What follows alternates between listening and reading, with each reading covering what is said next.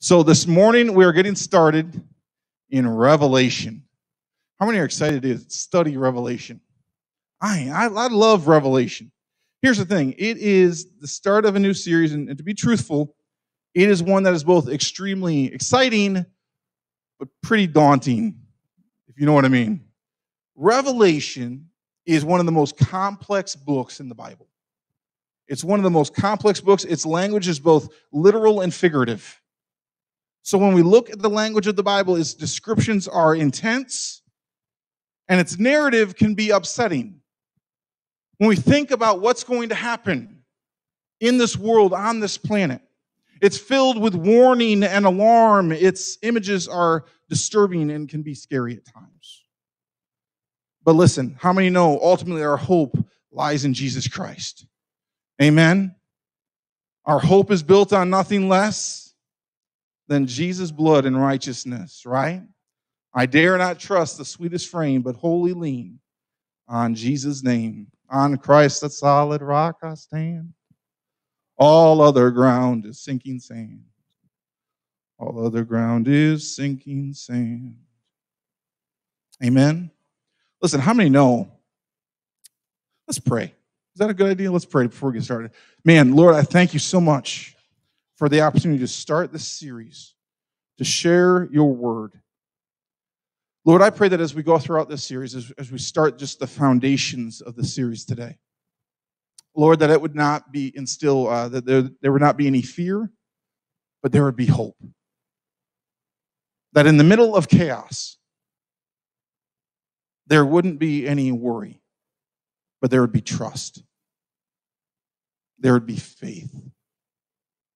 Lord, I thank you for what you have revealed to us in your word, the clues that you've given us, the signs that we're to look to. Lord, I pray that we would be aware. Lord, I pray that we would approach this series with faith and with wisdom. Lord, I pray that the words that come out of my mouth are not mine, but yours. Not my thoughts, but yours. I thank you for working in and through me to deliver these messages. I thank you for it. In your name we pray, amen. There is coming a day when all may seem hopeless. But you should know it only seems that way, right? There's coming a day when it seems like everything is thrown into chaos. And some people would say that's today, that's now. Or listen, but it only seems that way. That's what we have to be aware in our Christian faith. No matter what is on CNN and what's on Fox News and what's going on in Portland or Seattle or all the other cities in America where they're burning right now, listen, where there is chaos and where there is heartache and where there is struggle, and it seems like all hope is lost, it only seems that way because our hope does not lie in government. Our hope does not lie in who the president is. Listen to this carefully. Our hope does not lie based on what's in the news. Our hope is in Jesus Christ. Amen? As Christians, sometimes we have to come back to that. This is where our hope lies. Yes, we have certain hopes for different outcomes in the world, and we know that we want things to maybe get better and do better in these different ways, but we can't get caught up in losing out on what God has for us and the vision that God gives us because we're caught up in these other things. How many know we can get wrapped up in the things that are going on right now? We can get wrapped up in politics. We can get wrapped up in the media. We can get wrapped up in entertainment. We can get wrapped up in so many different things that we lose focus and lose vision of what God wants to do in our life. No matter what state our culture may be in, our hope is built on nothing less, right, than Jesus' blood and righteousness. This series is interesting because it's going to consist of some preaching, but mostly teaching. Let me just say clearly that this teaching is not just what God has spoken to me. Okay, it's not just, all right, Lord, I'm reading Revelation, whatever you give me. Listen, I've used multiple teachers, theologians, pastors, commentaries, experts. I do what I can to study it diligently, to preach it to you and teach it to you in a correct way. But listen, truly, there are pictures and concepts within Revelation that make my head hurt. How many know what I'm talking about? All right, if you've read Revelation, you know exactly what they make your head hurt. However, I will say this: I will do my very best to explain these things so that there is no confusion. Okay, so we're going to dive into word studies. We're going to dive into spiritual concepts and theories that at times, just to be honest, may be controversial. At times you may go, oh, I've never heard this before, or are you sure that's how it's going to be? Or we're going to get into some interesting things there. So this is a study that is going to challenge you and what you believe about what we would call the end times. Revelation, a study of the end of days. Some of you were raised in church. How many people were raised in church and you know Revelation, right? You raised in church, you kind of know Revelation, you know a bit about it, right? Maybe even at this church, you were taught Revelation. And some of you don't know anything about Revelation. That's okay. If that's where you're at, that's okay, okay? My goal is not to overwhelm or confuse anybody, amen? Nobody wants to be confused, but to help us all understand some really incredible concepts found in Scripture and then some really deep truth. So we're going to get into some interesting stuff. With that in mind, I'm going to do something I have not done ever in the 5+ years that I've been here. And it's this. As we're going through this last book of the Bible together, there might be questions that come up in your mind. You go, man, I got questions about this and questions about end days and Revelation. What does this mean? What does that mean? And so if you have a question that comes up that you're curious about, maybe you want to clear up some confusion, you go, I just want to know more. Here's what we're going to do. Go to the next slide there, Austin. I am putting out my email address and my phone number so that if there's any questions that come up during this series, you can ask them. And then at the end of the series, what I'm going to do is probably a session just on questions and answers. Where we go, man, okay, you got questions about this? Let's answer this. Now, I'll be the first one to say, it's going to be a while before we get to the end of the series. It's 22 chapters.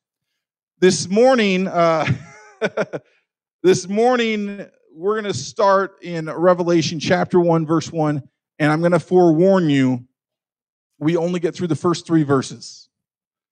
Bobby Hansen is like, oh my, this is going to take a while. I promise you some things are going to go quicker than others. But listen, you can't just look at Revelation and study Revelation. You have to look at Thessalonians, you have to look at Daniel, you have to look at Matthew, you have to look at a lot of other books of the Bible that have to do with prophecy and the end of times or the end of days. And so as we go through the 22 chapters of Revelation and a lot more, a lot of questions are going to come up. And a lot of questions may be about what's happening today in the world and how does that relate to what may happen later. Kind of cool stuff, huh? Some people are excited and some people are like, I don't know. Carrie is over there like, I love Carrie. She's just smiling like sunshine. That's good. Call Carrie Sunshine. That's good. Amen. Let's start this morning at the beginning of Revelation. Revelation chapter 1. Verse 1 started going through verse 3, and it says this: the revelation of Jesus Christ, which God gave him to show to his servants the things that must soon take place. He made it known by sending his angel to his servant John, who bore witness to the word of God and to the testimony of Jesus Christ, even to all that he saw. Blessed is the one who reads aloud the words of this prophecy, and blessed are those who hear and who keep what is written in it, for the time is near. Say, the time is near. We are going to begin by first looking at what the book of Revelation contains. So this is the groundwork upon which we will build the rest of our study, we have to begin with foundation, right? Say foundation. How many know you can't build a house unless you have a foundation? At least not a very strong house. How many ever built like a little tree house when you were a kid? I did. I built it. Well, we tried, failed multiple times. There's no foundation. It always ended up getting blown over by the wind or something happened. We had sticks tied with twine, and we would try to make a little wall and right? It blows over. A house without a foundation is not strong, right?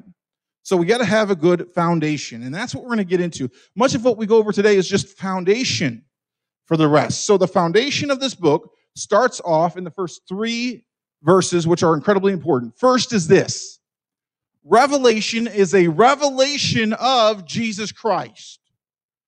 That should be number 1, amen? It's a revelation of Jesus Christ given to show the servants of God what things must take place soon. What's going to take place soon? So it's given by an angel to the Apostle John, also known as St. John, who is also called John the Revelator. I like that name. It sounds like the Terminator, but it's just not. It's John the Revelator. He is also, of course, the author of the Gospel of John. And he's one who walked alongside Jesus and did so faithfully. Amen? If you ever read the book of John, in the book of John, John writes that he was Jesus' favorite disciple a lot of times. And he's like, John is my beloved. And he looked at his favorite disciple and said, take care of my mother and things like that. John kind of puts himself out there as Jesus' closest friend, right? So here we have an introduction. John the Revelator is being given a revelation of Jesus Christ and writing it for us. So we're going to get into the first 4 chapters of Revelation have to do with what was happening then, and then afterwards we get into the different visions that start happening with John, and that's where it gets really, really interesting. But before we get into that, let's look at this verse, because we have the introduction, then we have the blessing in verse 3. Blessed is the one who reads aloud the words of this prophecy. What is prophecy? This is not referring to just something to edify the body, but this is referring to future events. This is referring to something that we cannot know unless God reveals it to us. Amen? So there's times where somebody may say they have a prophetic word, or sometimes where somebody has a prophecy. It is a forecast. It is a telling of the future. The angel is speaking to John, and John is given visions of the future. The future that he sees is what we refer to as the end of days or the end times. Now, I want to pause here for a bit and dive into some of the concepts surrounding this book, the views surrounding this book. How many ever studied the end times? I have. If you've studied the end times, it's what's known as eschatology. So eschatology is a study of the end times. And in fact, the word revelation, go to the next slide. The word revelation is equal to the Greek word apocalypsis. Say apocalypsis. It's kind of a cool word. Apocalypsis is where we get the word apocalypse. All right? It's a word that literally means to uncover or to reveal. So when we talk about revelation, it's uncovering God's plan. It's revealing to us what God has in store. Amen? It's pretty cool stuff. Uncover, reveal. How many know the word apocalypse can be kind of a scary word? I said, how many know the word apocalypse? And Caleb raised his hand because he knows the word. Good job. It's a good, yeah, that's good. What grade are you in, Caleb? 6th grade, man. Apocalypse. That's awesome. How many know apocalypse can be scary? How many ever, you think about apocalypse, you think about, how many ever seen movies? 2012, right? How many ever seen 2012? It's a horrible movie.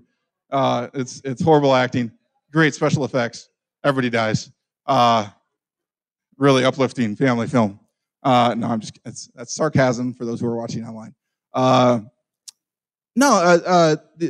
We think of these disaster films that depict the apocalypse, the end of days, the destruction of everything. And so when you think of apocalypse, that can be a scary word. It can incite fear. It can incite paranoia.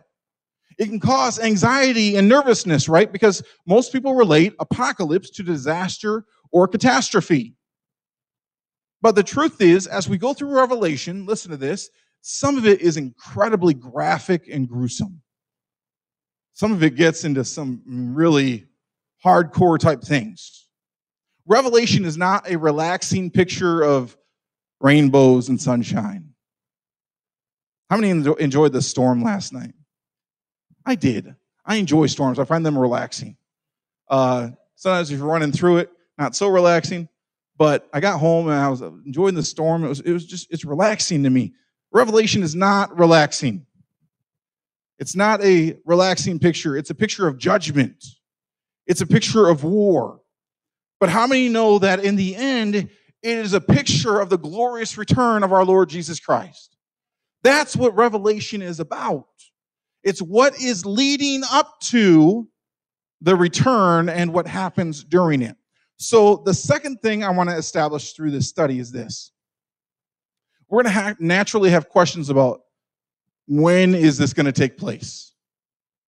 When is this going to happen? How many know that's a natural question?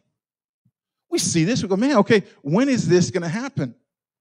And the answer to it is found in chapter 1 and verse 1 and verse 3. When will they take place? It says this. Go back one slide.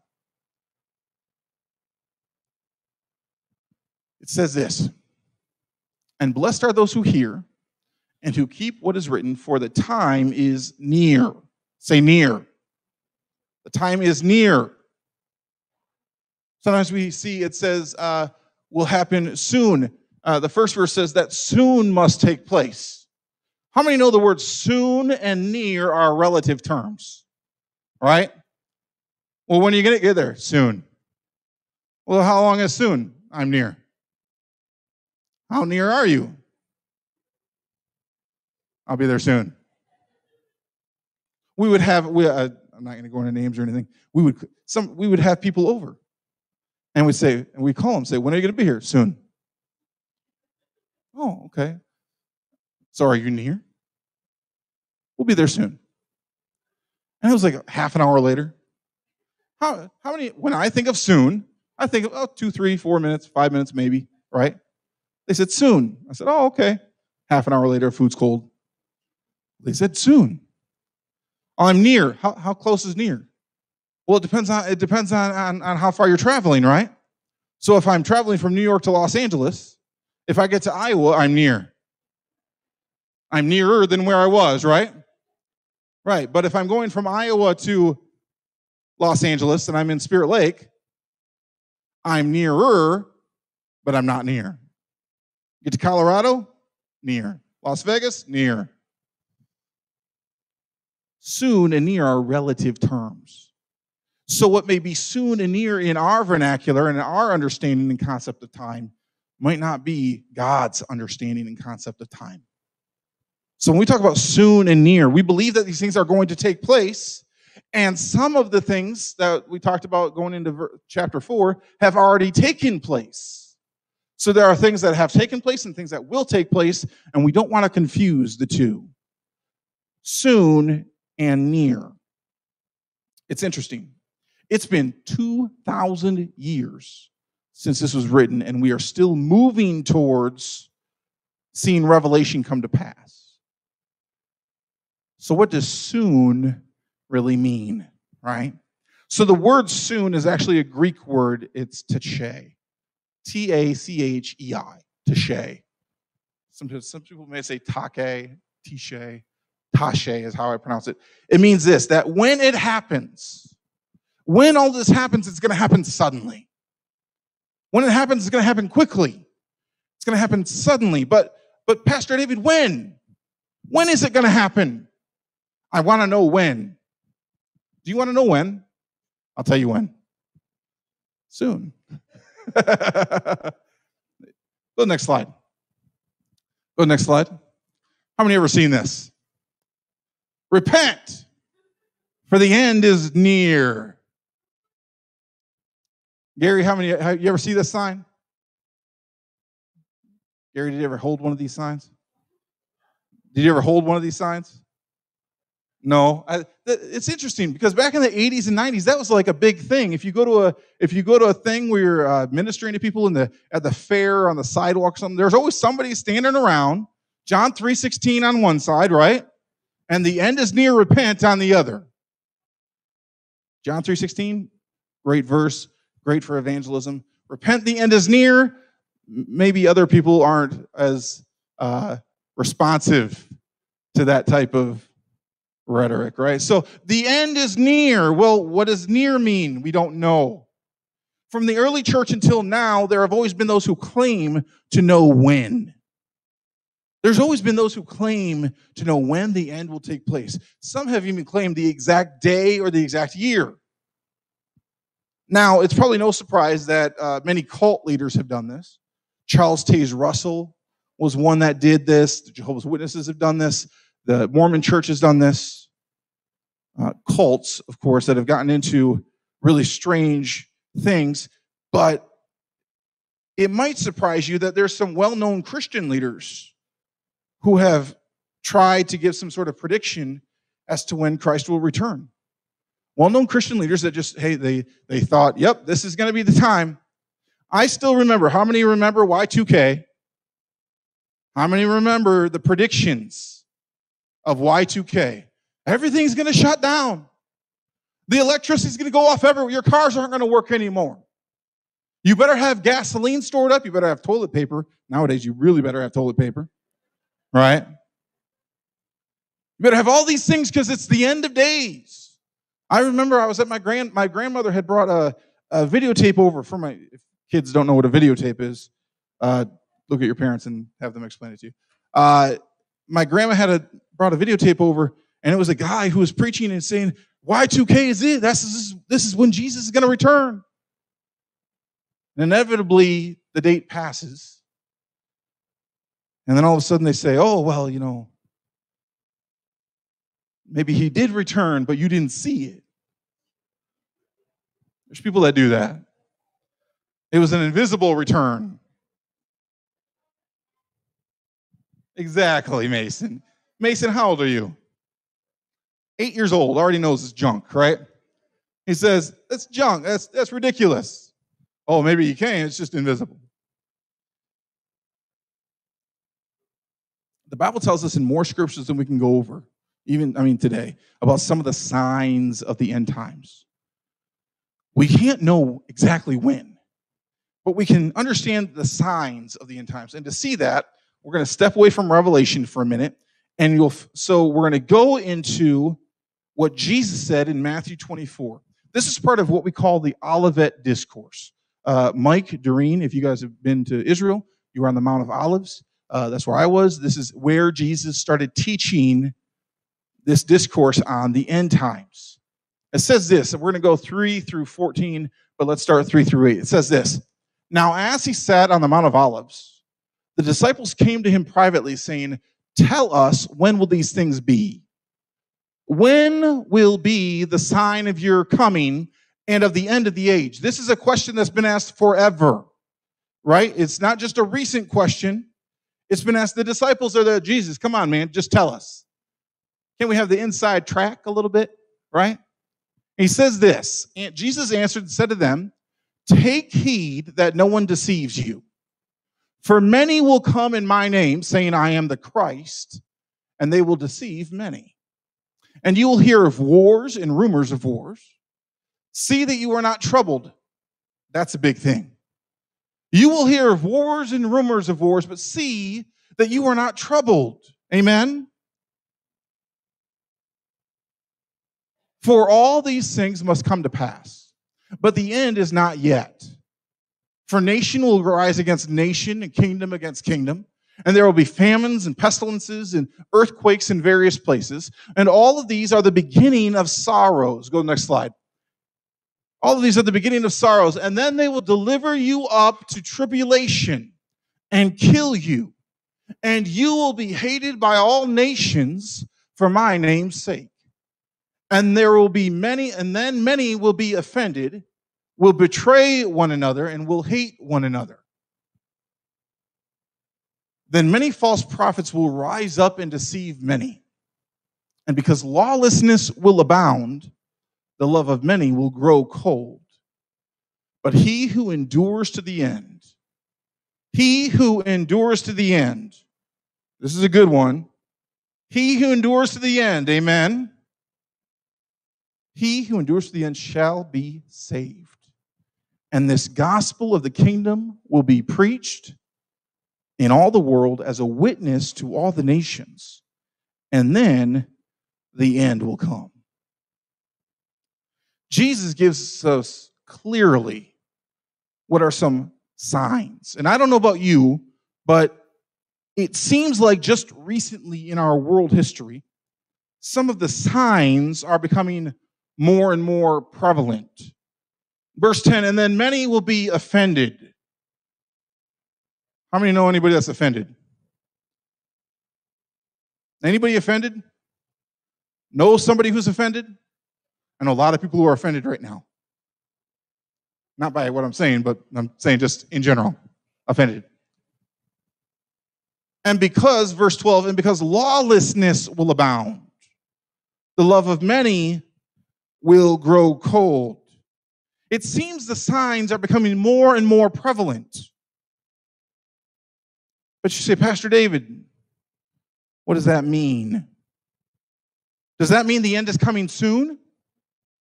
Does that mean the end is near? Yes. And no. Does that mean the end is coming soon? I once heard a pastor say it this way. I love this. This is great. We are closer today than we have ever been to the end times. How many ever heard somebody say that, right? How many ever? That's how time works, dum-dum. Right? Listen, tomorrow we will be closer than we are today to the end times. I'm not trying to make light of it, but because yes, it's true, but that's just how time is linear. That's how it goes. So when people try to use that, well, it's the end of times. We're closer now than we've ever been before. Of course we are. That's what people do. Listen, next week we're going to be closer than we are today. Right? Don't get worried. It's just how it works. It's just common sense. But so many pastors and teachers try to use this type of statement in a way of manipulating people. It's fear-mongering. And it's fear-mongering sometimes at its worst. Listen, it's true that we can know the signs, right? How many know we can see signs? We can know the signs. It's true that we can see some evidences of what is bringing us closer to the end. But in case you aren't aware of this, there is nobody on earth who knows when Christ is going to return. Nobody on earth. If they tell you an exact date, a specific time, they are lying to you. Got it? Amen. Listen, you want to know something even more incredible than that? More incredible than us not knowing. When Jesus was here in his earthly ministry, he didn't know. When Jesus was here in his earthly ministry, he didn't know. You say, Pastor David, how can that be? If you remember our short series on the Trinity, we talked about the different roles of the Trinity, and then we talked about the different functions of the roles. So God the Father was the sender, amen? God the Son is the accomplisher. We're going to focus just on those two. Of course, the Holy Spirit is the one who convinces. Oh, that's part of his role, right? Mark 13:32, Jesus' words say this. But about that day, he's referring to the end of days. This is also part of the Olivet Discourse, that Mount of Olives Discourse, just in a different area. It says this, but about that day or hour, no one knows, not even the angels in heaven, nor the Son, but only the Father. What does that mean, Pastor David? It means this. To understand that Jesus on his earthly ministry, part of his function was to not know when he was going to return. That's just part of his function. It didn't take away from his divinity, didn't take away from him being God. And as far as we're told, theologians say it was only during his earthly ministry that as soon as he ascended and was back back with the big two, and now he's big three, that all that knowledge, omniscience is all still there. So now he would know, but in his earthly ministry, he didn't know. And to understand that nobody knows when Christ returns is foundational. Say foundational. Another aspect of understanding the book of Revelation is understanding our approach to it. How do we view the book of Revelation? How many have a Bible with you? You got a Bible with you? I have a Bible on my iPad. You got a Bible with you? You got a Bible with you, right, Caleb? Can I see it? Oh, perfect. Caleb, you didn't bring this, did you? That's all right. We left it here for you. It's good. How many know where the book of Revelation is? It's way in the back. It's the last book of the Bible. It's the very last book of the Bible. If you study it, I want to encourage you, as we're going through this study, not just to study it on Sunday mornings with me, but to look at it yourself.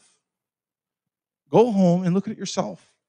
You say, Pastor David, some of this imagery I don't quite understand. We'll get there. It's interesting stuff. We're going to figure it out together. You can keep this here. But I'm sure you have one at home your parents give you, right? When we talk about the view of Revelation, the way some people look at Revelations, the way some people read Revelation, we have to take a step back and look at the history of the views of Revelation. So, David Guzik, who's a great commentator, tells us there's 4 views. He's not the only one that tells us. There's multiple ones that tell us. But there's 4 main views. Say main views. These main views have been traditionally held by people within the Christian church, and they are this. We have preterism. Say preterism. There's some interesting words here. Historicism. Say historicism. Idealism. Say idealism. And futurism. Yes, futurism. What is the preterist? The preterist believes this. Revelation dealt only with the church in John's day. In the preterist approach, Revelation doesn't predict anything. John simply described events of his current day. All of Revelation was fulfilled before 400 AD. Okay, so that's the preterist approach. So he puts them into a symbolic code. So John put these things into symbolic code so that the government couldn't understand what they were saying to each other. That's the preterist approach. There are some who are full preterists and some who are partial preterists. Okay, if you've ever heard of a guy named R.C. Sproul or Hank Hanegraaff, also known as the Bible Answer Man, they would be considered partial preterists. Okay, not full, but partial. And then we get into historicism. Historicism says this, that from the Jesus ascending until now, events in history are unfolding along with Revelation. So the different things that are happening in Revelation, the different images we see in Revelation, the Antichrist, the mark of the beast, all these types of things are happening throughout history. So they look at Nero, they looked at the Huns, they looked at all of history, and they go, okay, what does this have to do? What place does it have in Revelation? Now, the problem with this is there's a lot of guesswork. There's a lot of guesswork. In fact, this is interesting. I just found this out this last week. I want to say it was Tuesday night. It might have been Monday night. I had a buddy of mine contact me from college. I hadn't talked to the guy in 18 years, 17, 18 years. Good guy. He lives in Canada. And so we set up a Zoom meeting at 9 o'clock at night, and we ended up talking until like 1 in the morning. Just catching up, talking about ministry, talking about where God had us and what we were doing, and just it was really cool to connect with him again. And we were talking about, he's more of the Reformed tradition, and we were talking about preterism and R.C. Sproul, and we got into historicism, and these are the conversations I have with friends. So this is like, fun stuff. But it was interesting because he said this. How many know when JFK was shot? How many you were alive during that time? Remember when JFK was shot? When President Kennedy was shot, his father, my friend, his dad was the uh, pastor of a Foursquare church in Canada. And he was saying that at that time, when President Kennedy was shot, there was an entire belief that he was going to raise from the dead 3 days later, that he was the Antichrist. And so all of these people were waiting, holding their breath, waiting and watching, because something about him being shot in the head and the Roman Catholic Church, the Antichrist, and all the different stuff that goes along with the imagery of historicism. So it's really interesting that they're all holding their breath. And I don't know, after 3 days, they all went, oh, okay. Like, I don't know. But it was really interesting that he was like, well, yeah, this is part of historicism, is the imagery tends to fall in line with different events in history. And again, there's not very many people who are historicists anymore. There's still some, but not too many. Back in the day, some of the historicists include this. They included John Wycliffe, William Tyndale. These are some big names in faith. Martin Luther, John Calvin, John Wesley, Jonathan Edwards, George Whitefield, Charles Finney, C.H. Spurgeon, and Matthew Henry. They're all historicists. And here's what they believe. This is interesting, that Revelation is full of symbols that just describes events. Third view is idealism. Idealism says that all of Revelation is of no historic value at all. It's however you interpret it. It is poetry. It's the view of it is, it's all up to you. In fact, they believe that it's a cosmic struggle between good and evil, and that's the picture that it shows. But that there's really, it's all about your own personal meaning. The last one, futurism. Futurism, beginning with chapter 4, Revelation deals with the end times, the period directly preceding Jesus' return. So in the futurist view, Revelation is a book that mainly describes the end times. First 4 chapters, not so much, but everything from that on is visions concerning the end times. People that hold this view would be Dallas Theological Seminary, Moody, a guy named Tim LaHaye, if you know who that is. John Walford was a big name in this movement. Now, in our study the next few months, I want to say this. And I say the next few months because it's going to take some time. I'm not going to draw it out just for the sake of drawing it out, but I want to make sure we get a complete grasp on what it is. And it's this. We hold and look at the view of the futurist. We believe that it is a prediction, that it is a foretelling of what is going to happen leading to the return of Christ that has not happened yet. Okay? Now, there's going to be some questions that come up.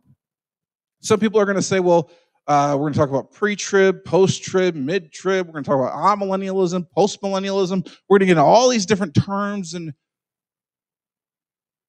it can be confusing. All of them fall within futurism. Okay? So remember I said this is just foundational. This is the groundwork. So we're not even going to be getting into preterism. We might examine it a little bit just to kind of debunk it a bit. Historicism is really no big deal. Idealism, again, one we're probably not going to look into because we don't see a whole lot of value in it. Futurism is mostly where we're going to stand and look at Revelation. It's the view that we hold as a body of believers. It's the view that I believe is the best way to study and interpret the book of Revelation, right? So in reading various commentaries on these views, it's important to understand this. Despite our various views, there are some common threads within all of these different views on Revelation. Go to the next slide. There are some common threads. The first one is this. All views believe that God is sovereign and in charge of all that occurs in history and its ultimate conclusion. So preterism, historicism, idealism, futurism, all believe, for the most part, not there are some who are full preterists who don't believe in the return of Christ, but we'll get into that too. All views believe that God is sovereign. He's in charge of all that occurs. Go to the next slide. Most believe in the physical second coming of Christ. I say most because those who are full preterists would say no, but those who are partial, R.C. Sproul, Hank Hanegraaff would say yes. Go to the next one. All views believe in the resurrection from the dead. Amen? Amen. Next one. Fourth. All believe there will be a future judgment. Go next one. All believe in an eternal state in which believers will be with God and unbelievers will be separated from him. Within the Christian faith, there's a lot of talk about heaven and very little talk about hell. At some point, you got to talk about heaven, and you also got to talk about hell. It's not great, it's not sunshine and rainbows, but it's reality. And it's worth getting into. The next one says this: all agree on the importance of the study of prophecy and its edification for the body of Christ. Because that's what this is. Jenny, will you and the music team come on up? This is a study for the edification of the body. Amen? It's a study. It's the importance of prophecy. Edification for the body of Christ. Will you stand with me this morning?